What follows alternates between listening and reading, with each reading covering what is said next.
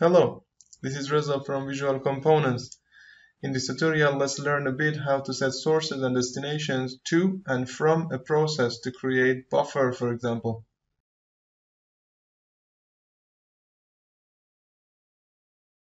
To do this tutorial, you need access to process modeling components in Visual Components 4.2.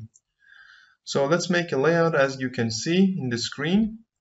We'll take parts to a from conveyor process, then robot takes it to the machine, and then from the machine to an exit conveyor, and we'll use a transport node and then to a sync process.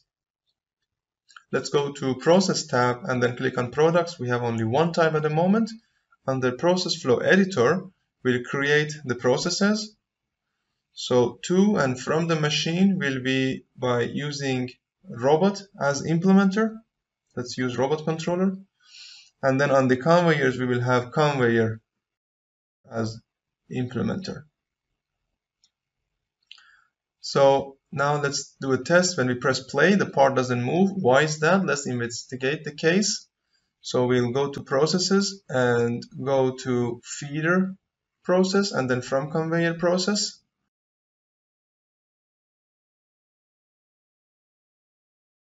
So in the transport out of feeder, the destination is set to next process. Now let's see in the input point of the from conveyor process, what do we have set as source there? So here the source is from component container, but we need to have it from previous process.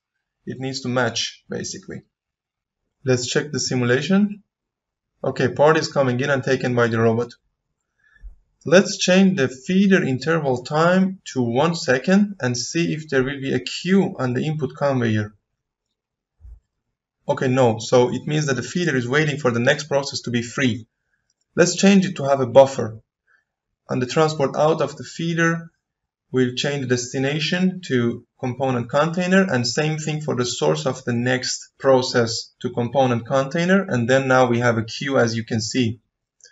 Let's do the same for machine to have a buffer in the next conveyor that is basically after the robot. We'll change the process time of the machine to 1 second to do a quick process, and then let's add a delay of 30 seconds in the sync process executor. Yeah, now let's arrange them a bit better. Okay, so having the delay of 30 seconds and checking the simulation. As you can see, machine is waiting until sync process has removed the part.